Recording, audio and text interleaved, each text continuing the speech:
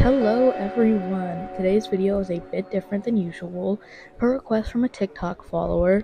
By the way, go follow me on TikTok and Instagram. I'm doing a tutorial on my digital drawing app. So I use the app Color on my iPhone, and I use my finger because I don't have the iPad or pencil to connect to my phone, but it still works the same for whatever you're using. So let's just get straight into it. I'm starting by showing the color option, where there are many different coloring pages to use, spanning from animals, plants, shapes, etc. Here's me scrolling through all of them.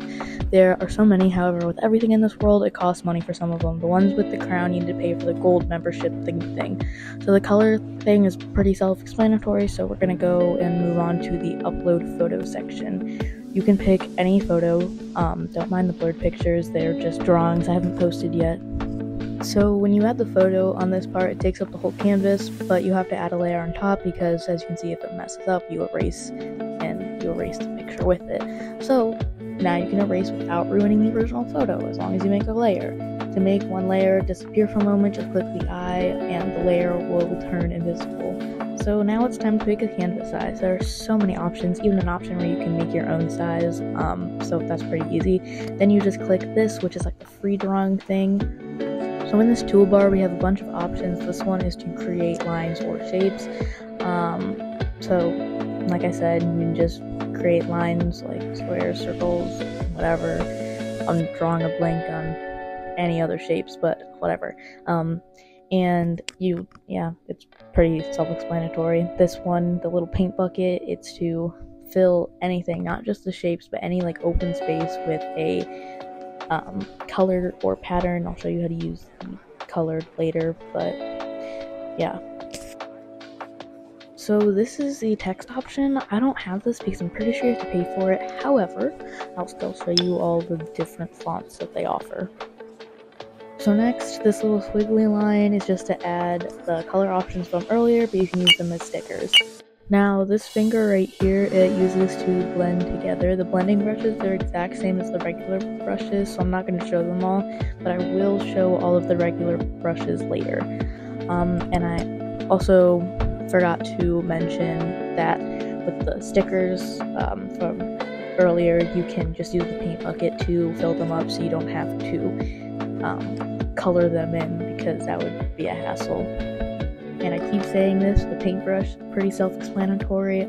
You just use it to free draw. Now moving on to the layer controls. Transform can be used to move the stickers or images from their final resting place. Well, I guess it's not final anymore. Then the lock feature. Again, pretty self-explanatory. You can't edit a locked layer, so yeah. Moving on. So again, copy just does what it says. You can copy a layer. Boom, it's copied. So the clean option I use a lot, completely clears all drawing, anything off the layer. Now back to the paintbrush. So yeah, I'm gonna be used to show you the merging. If you have two things on different layers and want them together, you just go to the top layer of what you want to merge and merge it with the bottom layer. I don't know how else to explain it. It's kind of weird, but yeah. Then you just click the merge and now they're both together. So onto the colors. So once you click the thing to change the color, you can, a lot of colors. You can either use this color picture or the HSB sliders or the RGB sliders or the mixer or even a dropper to get the exact color from the pictures you imported.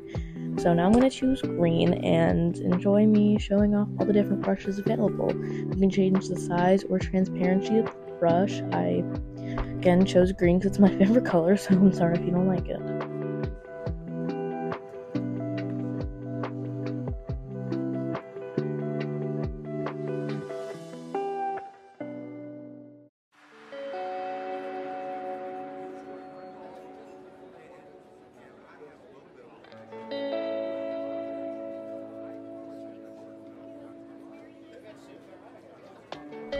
Sorry to interrupt, but the paint thing is a little weird because if you just tap it, it like shows the color, but if you drag your finger, it like shows different colors. It's weird.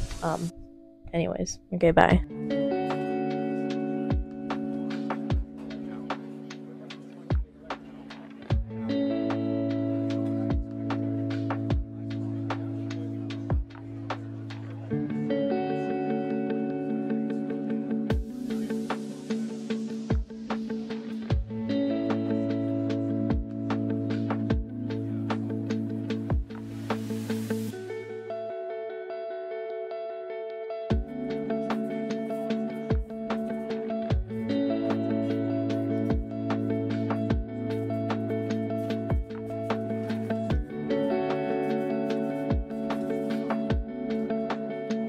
Oh, gee, you stayed through that whole thing? Thank you. Last but not least, to the top toolbar. These arrows are used to undo something or redo something you didn't mean to undo. Again, this image thing is used to import images. This is to access the layer, and this thing is for symmetry, and it comes in a lot of different ones, so I'm just going to show you. So you have one that is symmetrical vertically and horizontally, and then in 4 sections, and then in... is that 6? Wait, no, 8. Okay, sorry, I'm dumb. Yeah, sorry for the boring video, but I hope it helps and inspires those who need it. And make sure to like and subscribe, leave a comment if you want. See you guys next time for a part 2 where I completely show the full process of me creating a drawing. Okie dokie, I'll see you in the next one. Bye!